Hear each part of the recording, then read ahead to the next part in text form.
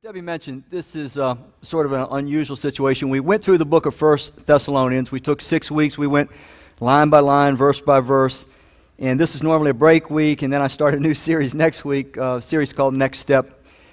But I thought we would extend this out one more week because Paul wrote a second letter to the Thessalonians. He wrote it just a few months later, and it deals mostly with the second coming of Christ. Now, I want to just start by saying this. If you happen to be here this morning, and it's your first time being here, this is not the normal sort of message that I give. This is going to be very detailed. I'm going to have to go kind of fast, and I would urge you to sort of, don't even try to take notes, but get the CD or the DVD if you want to restudy some of these things for yourself. But it's going to be an awful lot like a teaching message, a little bit different than the usual style. And if you're here for the first time, you may think that I am perhaps the craziest guy you've ever heard in your life by the time this message is over with. So, of course, you that are here regularly, you know that I'm the craziest guy. So it doesn't really matter, does it? But, a little review. We said that Paul had written this out of his 13 letters that he wrote in the New Testament. This was his second writing. It was in around 51 A.D., and you can read all about the planting of the church in Acts chapter 17, 1 through 9. But a central theme of his message to the Thessalonians in 1 Thessalonians and today in 2 Thessalonians is the second coming of Christ. Now, this is an interesting thing because the truth of the matter is you could go to churches in America, and actually not only in America, all over the world, you could go to churches 10, 20 years and frankly never hear a message on the second coming of Christ, at least not in any way that's in any sort of a detailed fashion or in any way that it's a serious teaching.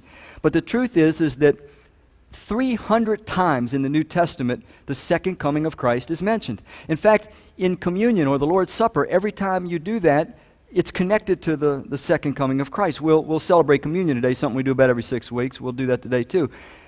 But about 1 in every 30 verses in the New Testament talks about the second coming of Christ. Clearly, God wants His people to understand it. He wants His people to live in light of it. He wants it to motivate us and to strengthen us and so forth. But to do that, excuse me, somebody's disoriented back there.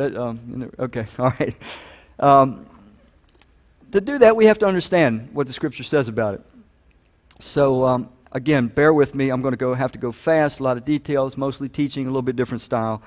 And for you that are visiting, you will think I'm crazy probably. But let's go to 2 Thessalonians now, and that'll be page 837 or 1172 in those Bibles that are near you on the chair. And please do follow along with me. I mean, I really want you to know the Scripture for yourself. The Bible is not beyond your ability to understand. It really isn't. I mean, that's my heart's desire, is that you'll have clarity, you'll have certainty, you'll see for yourself what God has revealed to us. By the way, as you're turning there, the Bible stands alone in being unique of every other religious writing on the planet in this regard. About 1/3 of the Bible is predictive prophecy, meaning that God predicts the future about certain men, certain nations, certain events, very specific, easy to track, and these are fulfilled again and again and again. In Jesus' first coming alone, there was probably as many as 300 scriptures that predicted the way He would come and what He would be like and so on. There's many more that talk about the second coming of Christ, but when you read every other religious writing there is, if they have a predictive prophetic element at all, it's very minute and it's vague.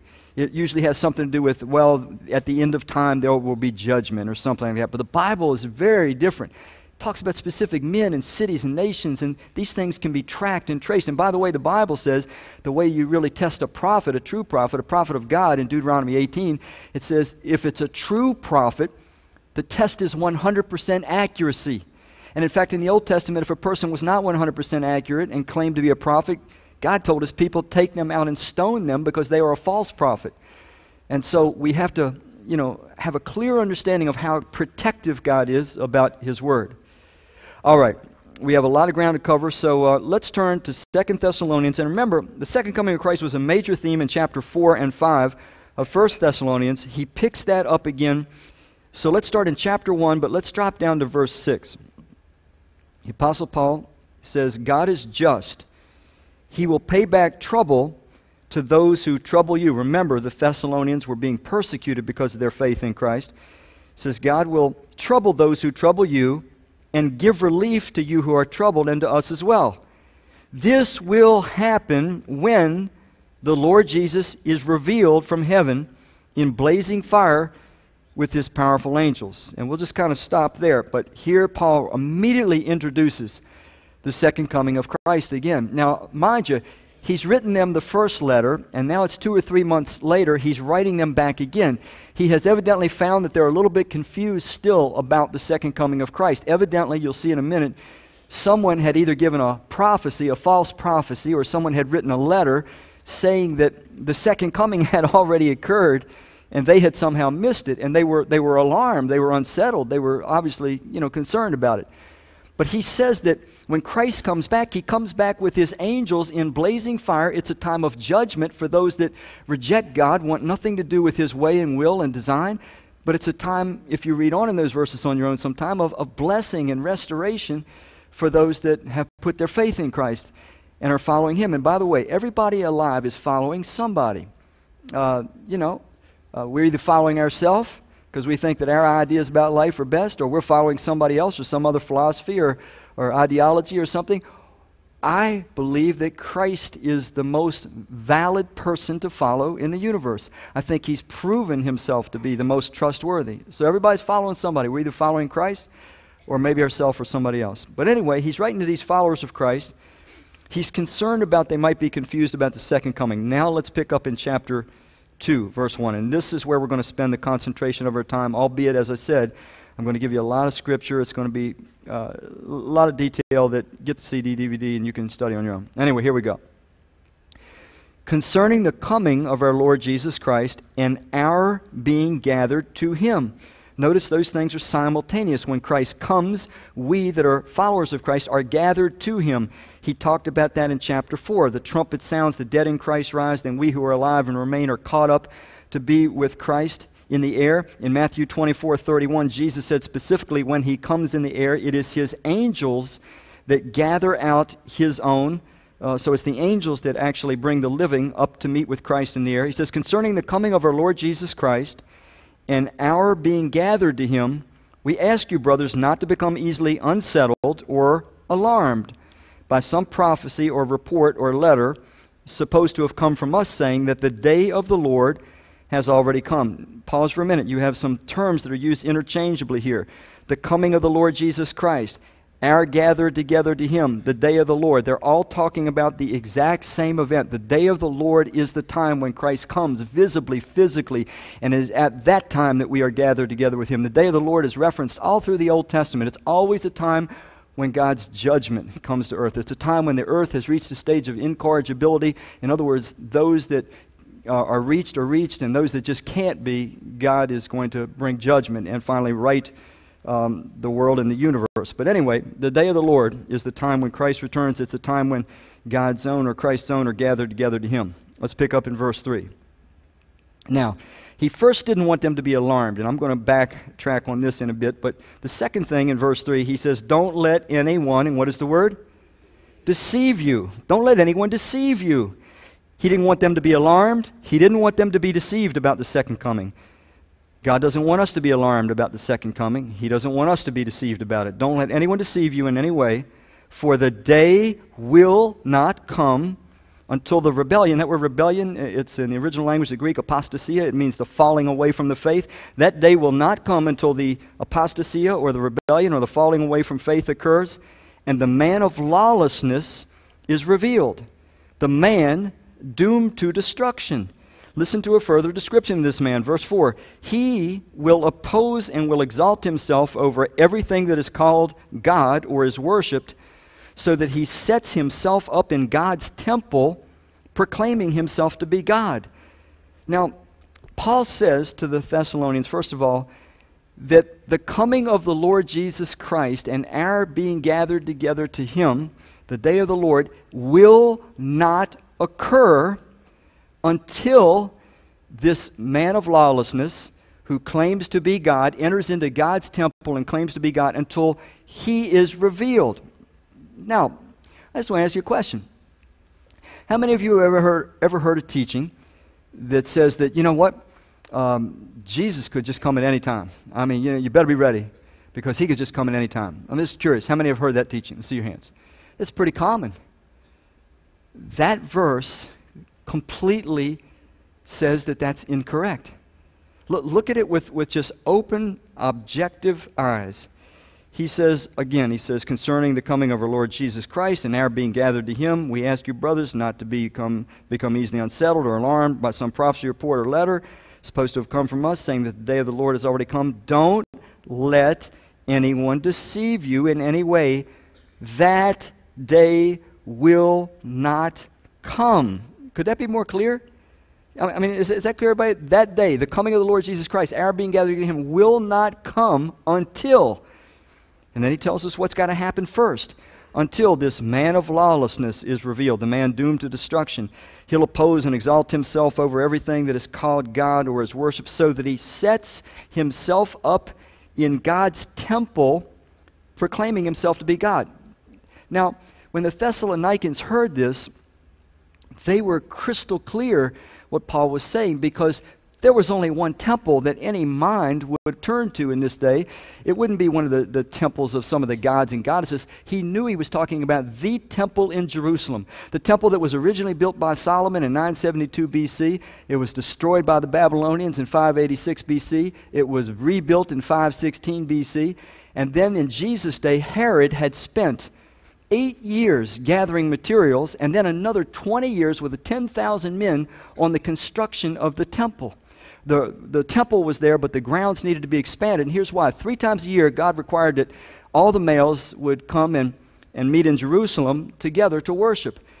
It was at Passover and Pentecost and the Feast of Tabernacles. And so Jerusalem, which normally had about 100 to 200,000 people living in it, at this season, at these spring seasons, these spring festivals, all of a sudden it would swell to 1 million people packed into this little city. And so Herod, a forward-thinking guy, he decided to do this major build-out. And so he built this gigantic plaza. It's literally over 20 football fields large, so that literally 1 million people could function on these special feasts. This thing was magnificent. It was white marble, the temple. It was covered on the tops with gold. It had a bronze door. People said that in the daytime, when the sun would hit it, you couldn't look at it. It would blind you, literally, because of the glow that would come off it.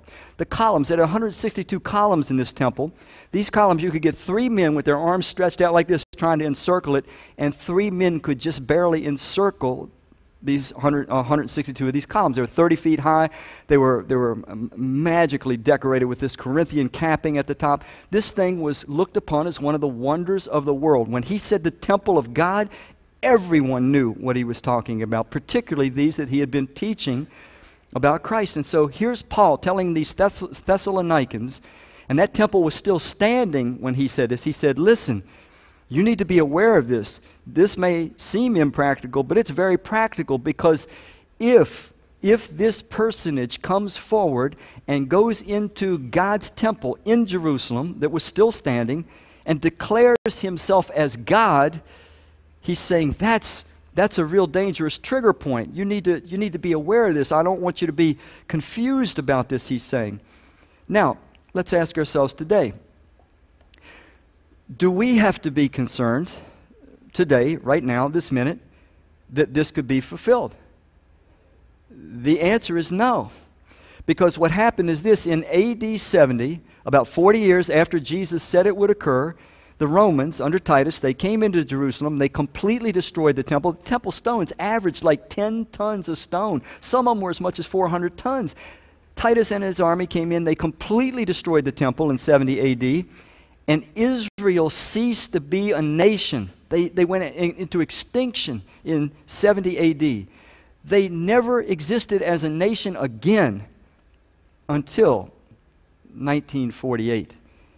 Yet the Bible had predicted all along that they would be regathered to their land, that they would recover their land, that they would regain their capital. And then in 1967, Israel fought a war, and they won their capital, Jerusalem, back. And now today, and on that insert that I passed out to you guys to study on your own, there's some links you can look online where there are people in Israel that are very, very serious about rebuilding this temple. They have prepared most of the things that need to go into the temple. They've prepared the priest's clothing. I saw with my own eyes where they were training priests and I saw the priest doing a sacrifice, a practice sacrifice on a lamb. They are very serious about building this temple. They have the blueprints, but there is a problem. Because you see, the temple site, this big plaza that Herod built that's over 20 football fields big, It's the place where the Dome of the Rock and the Al-Aqsa Mosque sit. Dome of the Rock, second most holy place, or third most holy place to Islam. And they think it's a place where Muhammad ascended back into heaven. So they can't even really go on the site, though they own the city of Jerusalem, so to speak. So the temple's not there. This passage couldn't be fulfilled. This person couldn't come into the temple because the temple's not built. He could in that day. But the thing that makes this a very practical message for you and I that are alive today, for the first time since 70 A.D., this could happen. There are people planning it. There are people praying for it. There are people that believe it. They're ready. They just want the right set of circumstances. And so it's very important that we are aware that this is at some point, maybe not in our generation of time, but at some point in human history, this is going to happen. Now, the rest of the passage goes on to describe this individual a little bit. We know that he claims to be God. We know that he sets himself up in God's temple. Let's go back to verse 5. Paul says, don't you remember that when I was with you, I used to tell you these things? You know, here again, Paul told these brand new believers this in-depth truth about the second coming of Christ.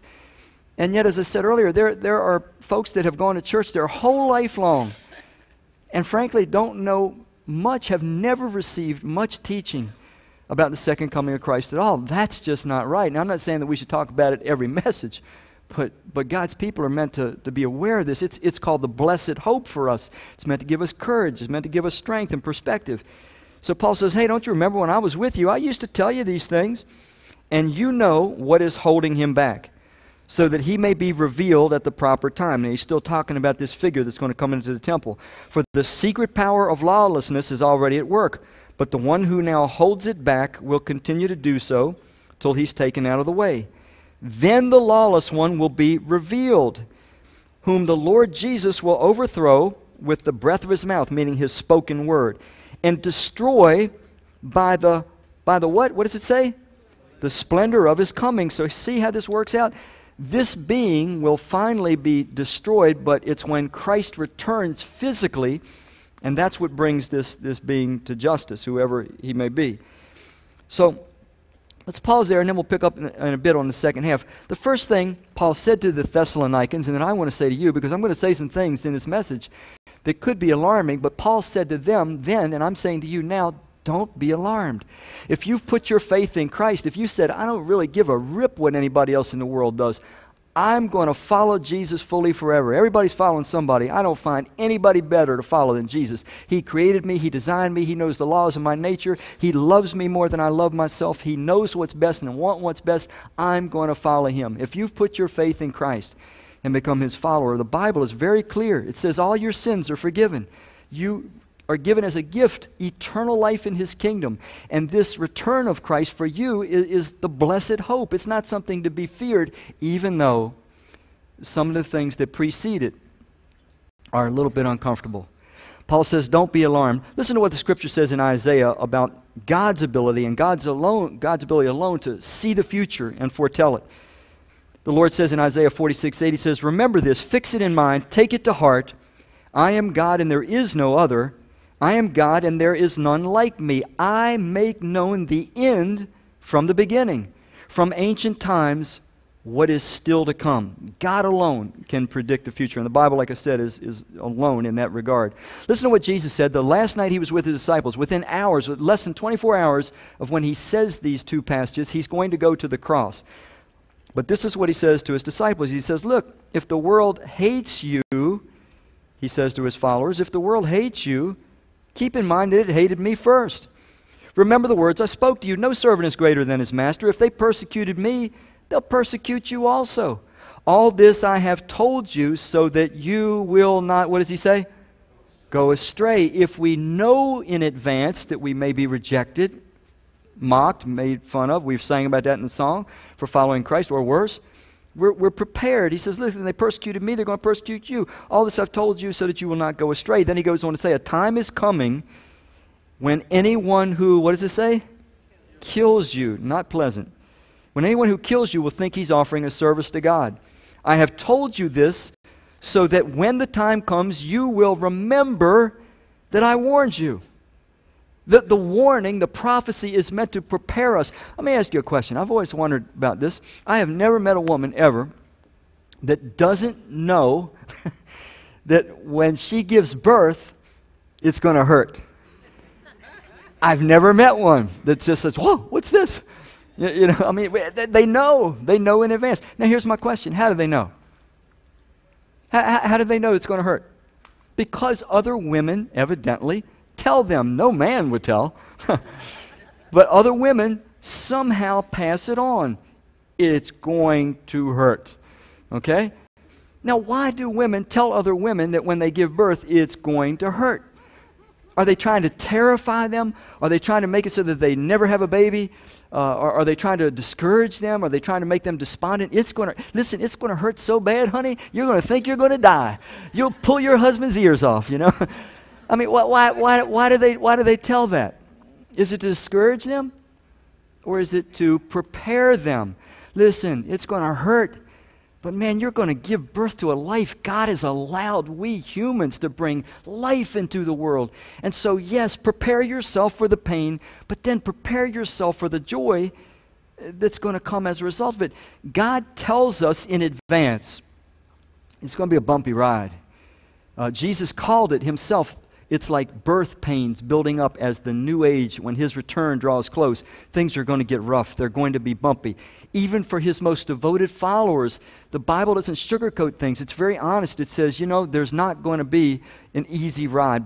But it says we know in advance, and because we know in advance, we can trust and endure and take heart.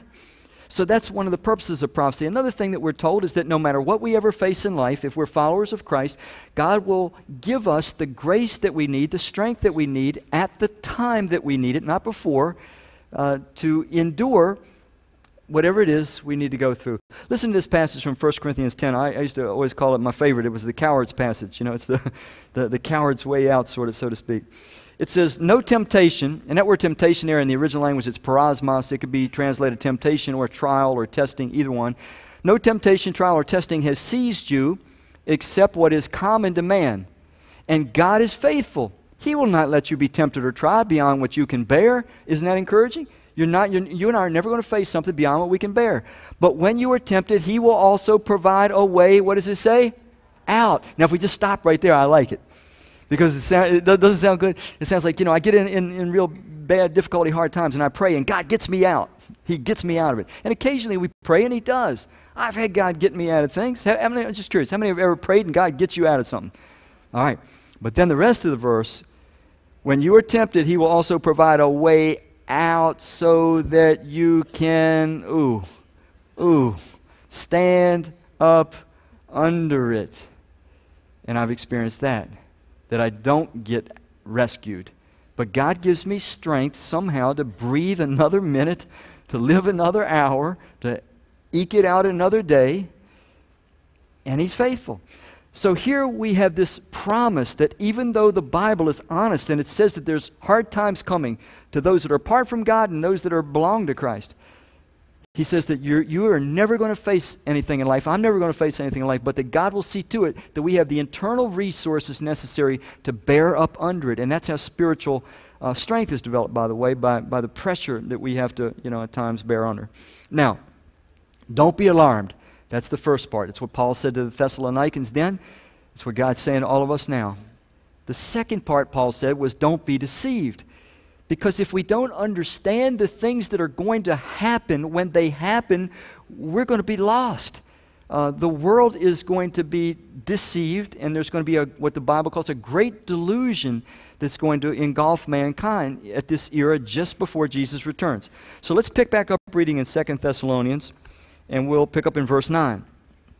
Now, he's still describing this one that comes into the temple, that proclaims himself to be God. Verse 9, he says, the coming of the lawless one will be in accordance with the work of Satan, displayed in all kinds of counterfeit miracles, signs, and wonders. Now those terms there, they're the exact same terms that are used for Jesus' signs and wonders and miracles. We're talking, here Paul is warning us, God is warning us, that this being that comes into the temple It's not going to be just somebody that says, oh, I'm God, and has nothing to back it. It's going to be someone that comes in there with persuasive power, doing the same kinds of miracles that Christ did during his 3.5-year ministry. Listen, no one has ever done the kind of miracles that Christ did before Jesus or after Jesus. In that 3.5-year ministry, he did things that no one has ever done before or since. But Paul says this being is going to be able to do the exact same kinds of miracles that Jesus did. So that makes this person a bit convincing. But it's albeit it's in satanic power. Verse 10. He says, and in every sort of evil that deceives those who are perishing. But why are they perishing? They perish because they, what does it say? What does it say? You with me? Refuse to do what? They refuse to love the truth and so be saved. Now let this sink in for a minute. What Paul is saying is that when people hear the message of Christ, that God loves us and that we can have forgiveness of sins and eternal life and we can be who we were meant to be and do what we were meant to do by union with Christ, that when some people hear that message, they just go, yeah, that's cool, man. If that's your deal, float your boat, that's fine, but that's just not my thing. I'm just, it's good, it's okay, you need that. They just don't love the truth when they hear it. They have no desire for it. It doesn't stir them. It doesn't resonate with them. And Paul says that's a really, really dangerous thing when people hear God's truth and it doesn't arouse a positive response. He says that's what causes them to perish, that they refuse to love the truth and be saved. He goes on to say in verse 11, for this reason, God sends them a powerful delusion so that they will believe the lie. Notice it's not just any old lie, it's the lie. There is a lie coming down the track just prior to the return of Christ. A major lie that's going to delude, it's going to completely confuse and pull in all human beings who are not followers of Christ. For this reason, God sends them a powerful delusion so that they will believe the lie, and so that all will be condemned who have not believed the truth. First, they didn't love the truth. Now they don't believe the truth, but have delighted in what? In wickedness. You know how that goes. Some people, they just have that little, clever snicker. They just kind of love wickedness in its various ways, and it's a source of joy and spice of life and that kind of thing. And God says that's why they perish. They have no love of righteousness, no love of God, no love of the kingdom that Jesus is bringing. For that reason, God says, I'm going to let you to that last generation. He's going to let that generation be deceived. Now, I want to dig much deeper. Now's where we're going to get in kind of the teaching component of this. So just sort of try to hold on and, again, get the CD or the DVD. That way you can review a lot of stuff. But let's listen to what Jesus said in Matthew 24. And by the way, Matthew 24 was 5 days before Jesus went to the cross. He was on the Temple Mount, and then he left and explained some things to his disciples about his second coming. He talks about the destruction of the temple, but for you and I ought to be saturated with Matthew 24. We ought to read it and reread it and read it and reread it and read it and reread it. We ought to know it inside out because Jesus laid out what's going to happen before his return and what's going to happen as he returns. But in Matthew 24, verse 4, it says, Jesus answered, watch out that no one deceives you. Well, we've heard that from Paul. For many will come in my name claiming I am the Christ or I am the Messiah. Notice he said many will come saying I'm the Messiah, and they will, what does it say? They'll deceive many. They'll be successful. So when you see standing in the holy place, that's the temple, the holy place, the abomination that causes desolation, and don't let that term throw you because it's going to get unpacked as this message goes on, then there will be great distress or great tribulation unequaled from the beginning of the world until now, and never to be equaled again. At that time, meaning during this terrible tribulation time, after this abomination of desolation, and by the way, that abomination of desolation in the temple, that's what we read about in 2 Thessalonians, when this being comes into the temple and declares himself as God. That's the abomination of desolation. You'll see later on he also causes the sacrifices to cease at that point. Anyway, it says, for at that time, if anyone says to you, look, here is the Christ, or here is the Messiah, or there he is, do not believe it. Why, Jesus? Why shouldn't we believe it? Verse 24, for false Christs, plural, you got to get that. false messiahs, false saviors, plural, okay, will appear. False Christ and false prophets will appear. And what will they do? They'll perform great signs and miracles to deceive even the elect. That's talking about Christians. Even the elect, if that were possible. And then Jesus says in verse 25, see, I have told you ahead of time. That's the purpose of prophecy. It's to prepare us. It's to forewarn us. So here's Jesus saying that at this time in human history, where there's unprecedented trouble, in fact, when you read the book of Revelation, chapter 6, and the seals, there's 7 seals that God begins to unfold, you find that between Revelation 6 and the end of Revelation chapter 9, where you have the trumpet judgments, you literally, in a compressed period of time, probably less than 3 years, you have over half of the world's population gone. In the beginning, because of wars and plagues and famine, 1/4 of the world's population is killed off.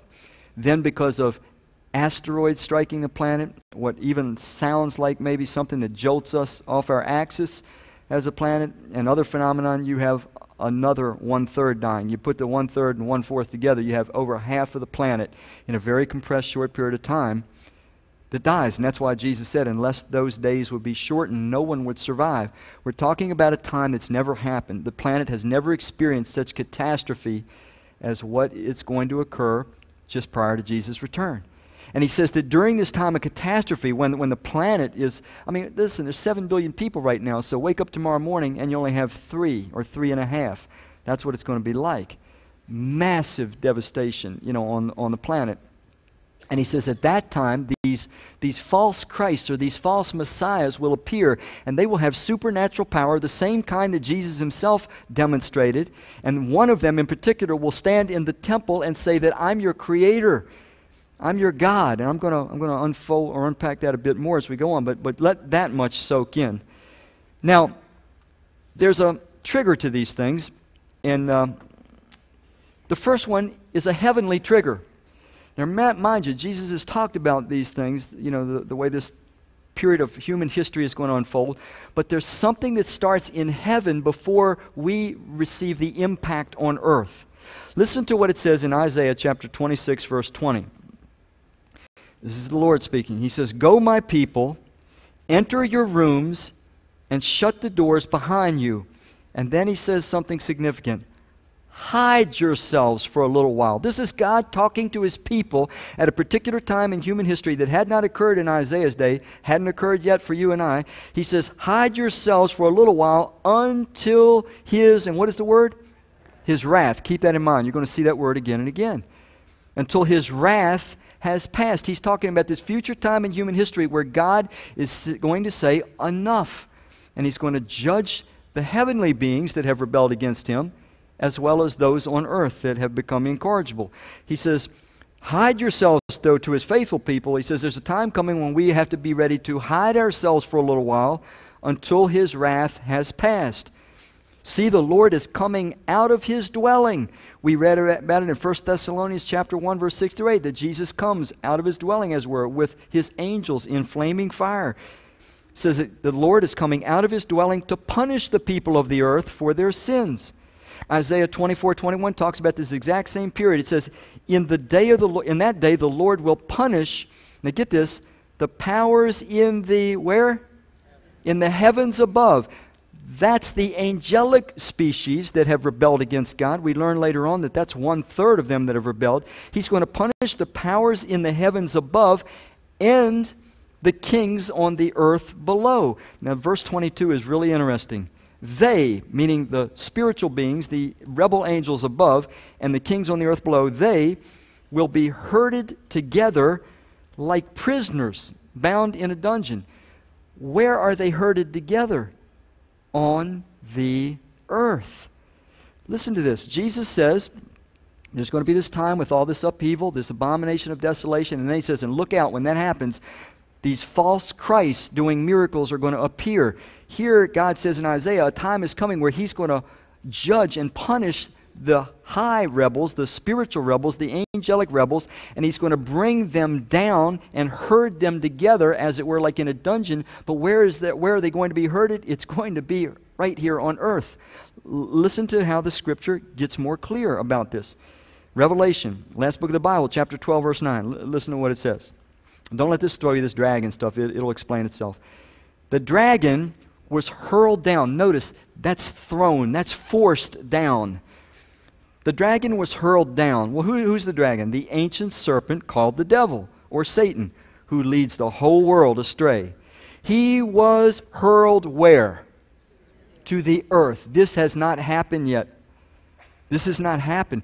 In Isaiah, where does he say he's going to take them and bring them down with the kings of the earth, as it were in a dungeon, on the earth? Satan is hurled down to the earth, and his angels with him.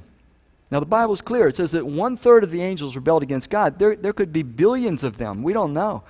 We don't know. It could be a smaller number, but there's some hints that there's a lot of them. But what you've got to see is there's a period in time coming where Satan and his angels that are now functioning in an invisible dimension, they are forced out of that invisible dimension, and they are thrown down here from above. They come down to the earth. It's the fulfillment of Isaiah, where he says they're going to be herded together. He's going to mete out the punishment on these spiritual beings on earth, but they're going to probably take on, or be forced to take on, physical form at that point. We have a precedent in Genesis chapter 6, verse 1 through 4, where the flood was about to come on the earth in Noah's day. It says, the sons of God, the angels, saw the daughters of men, and they came down and they mated with them, and they had freakish hybrid offspring called the Nephilim. We know angels can take physical form. You can read about it in your own Bible. The records are all over the world about those that from above came down, the Sumerians, the most ancient records we have. They talk about the Anunnaki. The Anunnaki means those who from above came down. They were called the gods and created the race of man, is what they say in some of these legends. But the Bible says a time is going to occur. And when we allegorize these things, it could leave us terribly, terribly unprepared. Some of the things I'm saying, I know they sound so weird, so science fiction-like, but the Scripture backs these things, that there's going to come a time when Satan and his angels are forced into the physical dimension. They come to earth. Let's read on. He says, they were hurled, he was hurled to the earth, and his angels with him. Therefore, verse 12, rejoice, you heavens, and you who dwell in them, but woe to the earth and the sea, because the devil has gone down to you. He is filled with fury, because he knows that his time is what? Now you'll see exactly how much time he has, and he knows, and you will know after today how much time he has. Jesus, picking up on that same exact situation, he says in Matthew 24, read it again. Jesus answered, watch out that no one deceives you. At that time, if anyone says to you, look, here's the Messiah, or here's the Christ, or there he is, do not believe it. For false Christs or false messiahs, false saviors, plural, and false prophets will appear and perform great signs and miracles to deceive even the elect, if that were possible. See, I have told you ahead of time. What I'm suggesting is that when Satan and his angels are forced down, they come down from above to the earth in the form of saviors, false messiahs, false Christ. They come at a time when the world is in the worst chaos it's ever been in. Jesus said the time is so severe that if it weren't shortened, nobody'd survive. Half the planet has been killed off. And they come to save us, and they prove that they're superior beings, more highly evolved beings, whatever lie they float, by being able to do the same kinds of supernatural things that Jesus himself did.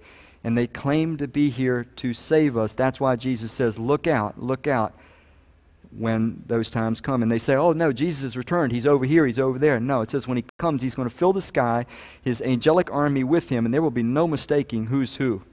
Now I want to throw something out, and you jot this down, look it up on your own, not now, but in Revelation 19:19, in Revelation 19:19, or in Revelation 19, you have Christ actually returning with his armies of heaven, returning to earth.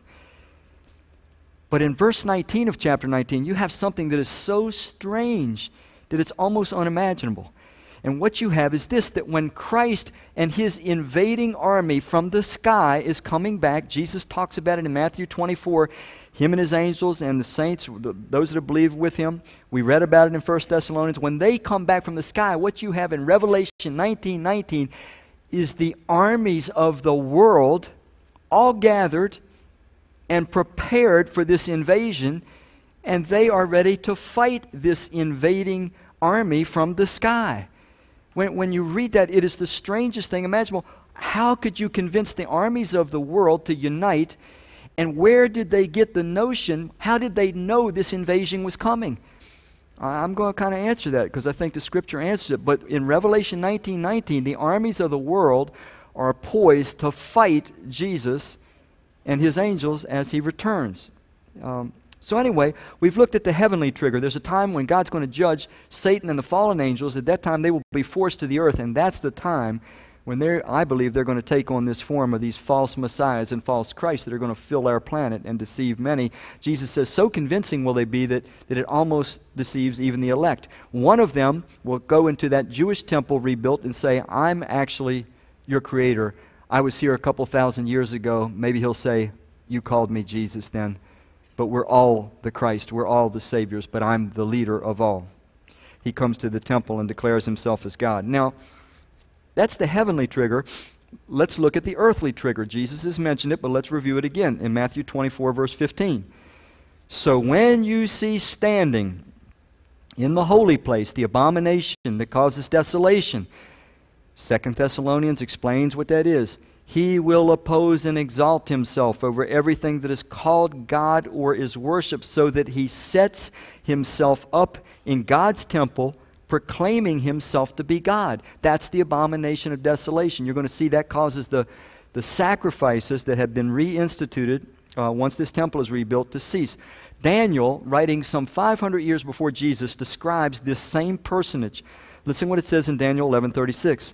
He calls him a king. This person has political power. The king will do as he pleases.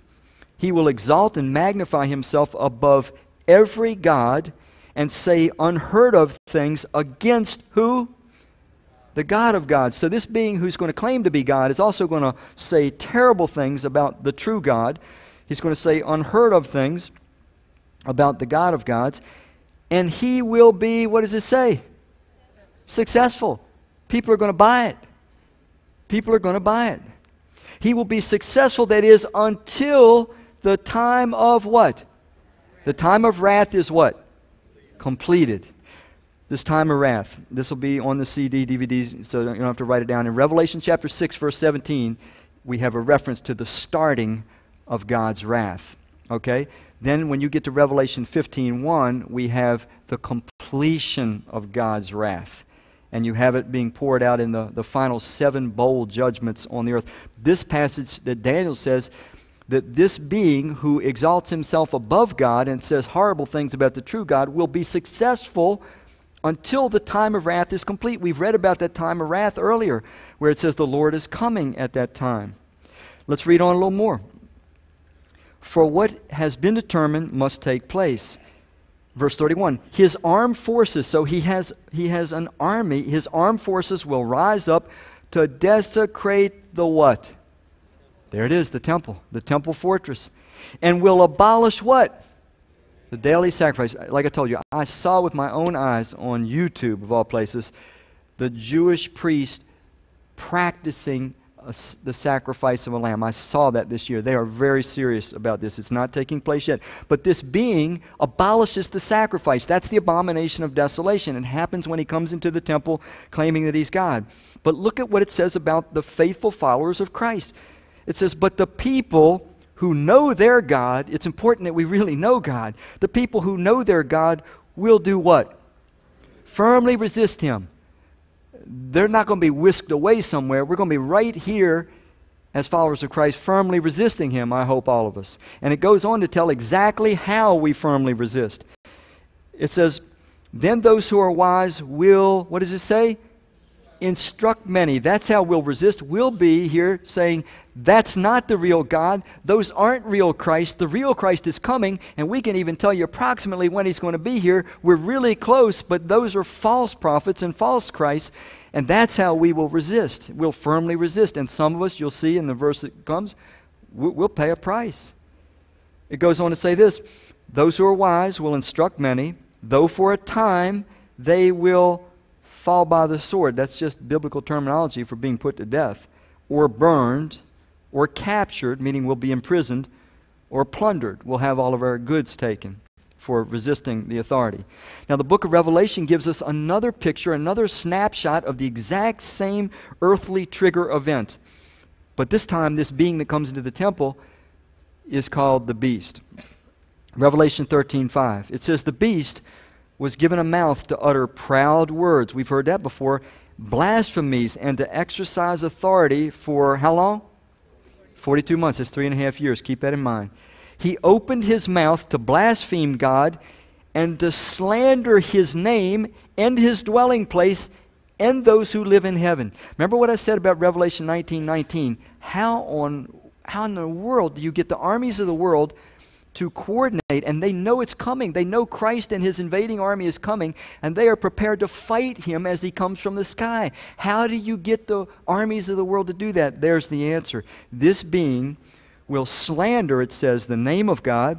He'll slander his dwelling place, meaning heaven, and he'll slander those who live in heaven with him. In other words, he will say that we're the good guys that have come to save you. We've come from above down, but there's bad guys that are coming too. And so we want to help you prepare to fight them. He's going to convince the world that Christ and his armies are the bad invaders from above, and that's how they get them ready to fight. And they know when Jesus is coming. They're pretty much prepared in Revelation 19:19. So he slanders his name and his dwelling place and those who live in heaven. And then verse 7.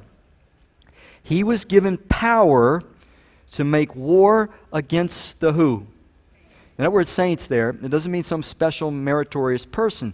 It is used for ordinary imperfect believers all through the New Testament. It's a Greek word hagios. It just means those that are set apart devotees unto Christ. That's me, that's you if you're a Christian. He's given power to make war against us as followers of Christ and to, what does it say? Conquer. We're going to lose our lives in some cases. And to conquer them. And he was given authority over every tribe, people, language, and nation. And he forced everyone, notice that, everyone, small and great, rich and poor, free and slave, to receive a mark on the right hand or his forehead, so that no one could buy or sell unless he had the mark, which is the name of the beast or the number of his name. Then Revelation 14 says to the Christians, it says, this calls for the patient endurance on the part of the saints who obey God's commandments and what? Remain faithful to Jesus. Why is it going to be so hard to remain faithful to Jesus? Listen, if you don't get the mark, you can't buy food. You have nowhere to live. What's happened? The world is in disarray. These false Christs come down. They say, we're going to redistribute the world's wealth. We're going to care for everybody. But we have to globalize. We have to unify. We have to get everybody united. And we're going to give everybody some drawing rights here. But you have to have an identifying mark that you're loyal to the new global government to save mankind.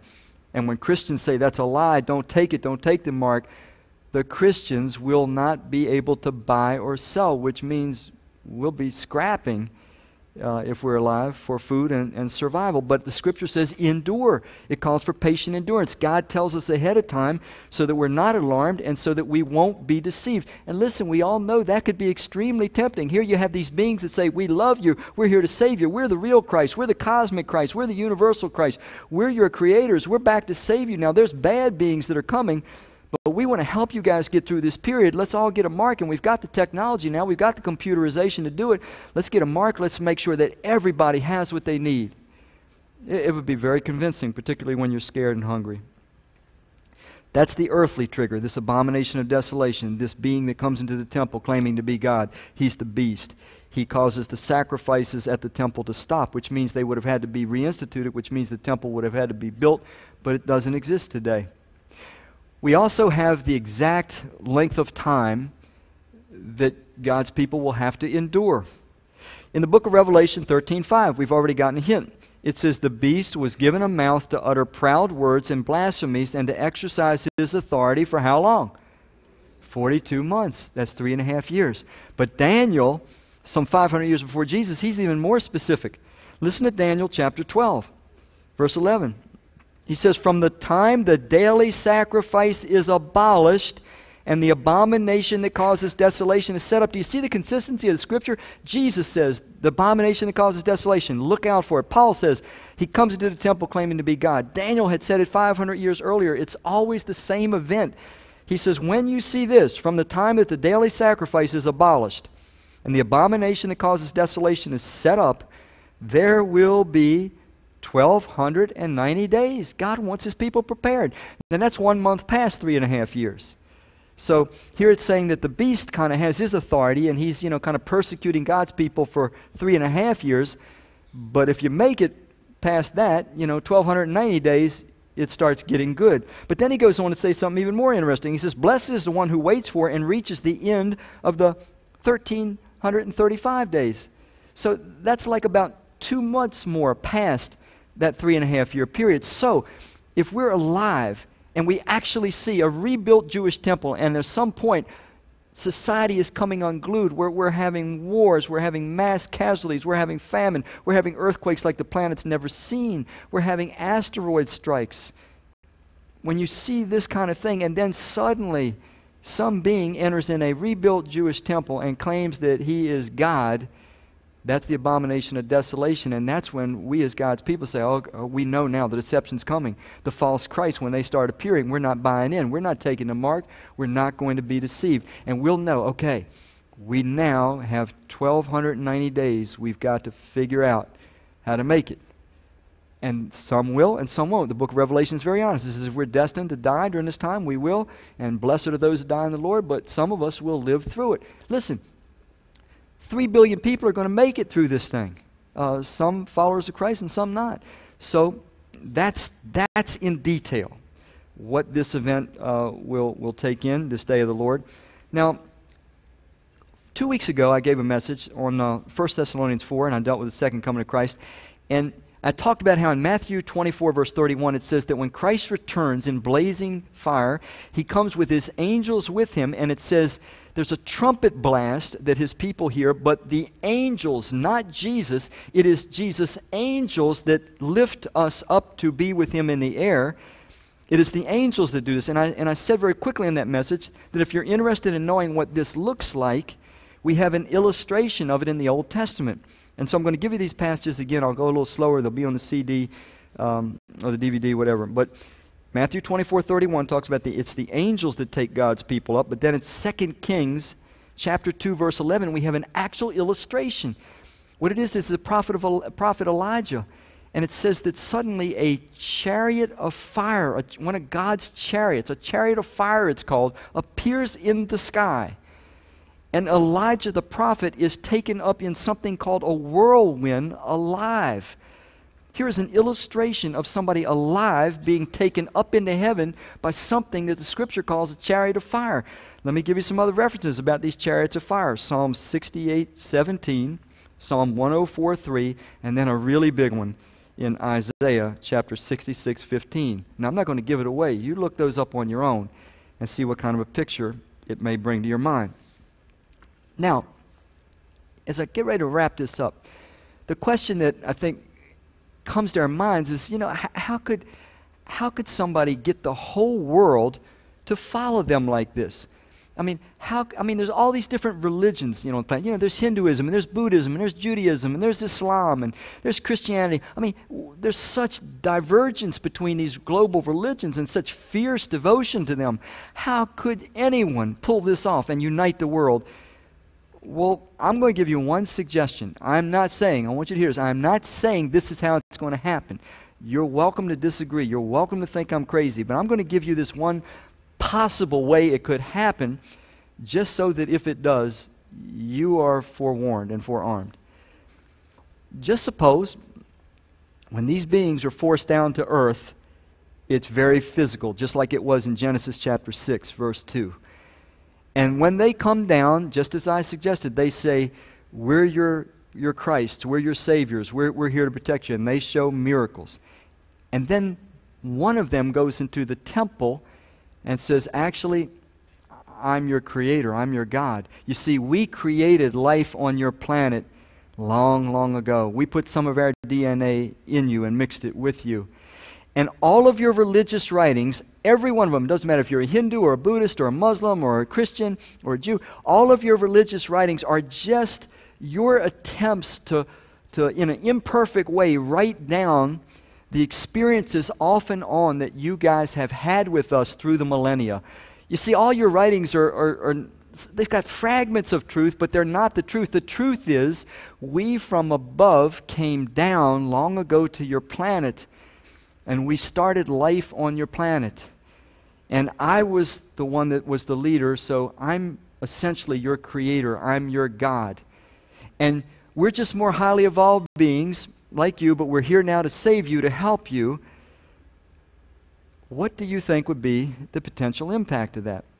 Listen, since Darwin came along and floated the idea of evolution, that you can have complex creation accidentally, in other words, nothing or something coming from nothing, and it's believed globally in various ways and forms. I'm not trying to get in a big debate here, but once that idea was embraced, that from an accident you can have complex living beings, well then that means certain things have to be true. Listen, if life could evolve to the complex level that it did on this planet, of necessity, based on probability statistics, it would have to have happened somewhere else in the universe. And most intelligent people today, even in the scientific community, will openly say, sure, we believe there's life elsewhere in the universe, but the universe is so vast we might not ever connect. But if it happened here accidentally, surely it happened somewhere else accidentally. So the belief that there is life in the universe is firmly embedded in our psyche. And since the 1950s,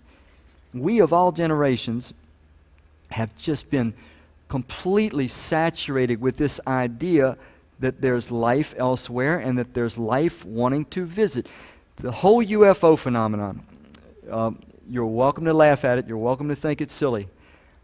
I'm giving you a sincere warning, something to consider. I think that delusion that Paul talks about in 2 Thessalonians, the last great delusion that's going to sweep mankind, is going to be some form of that. These beings are going to show up. They're going to say that they created life on our planet and that they have now from above come down to save us, but there are others that are coming from above down that are going to destroy us. And they're going to be saying that Jesus and his army are the destroyers and they're the saviors. And I believe that multitudes would buy that lie. Multitudes would take their Bibles and throw them in the trash can if they heard that, oh yeah, all your writings, all your religious writings are just an attempt to understand fragments about us, but now you know the truth. We're your creators. So, am I saying that's the way it's going to happen? I'm not saying that.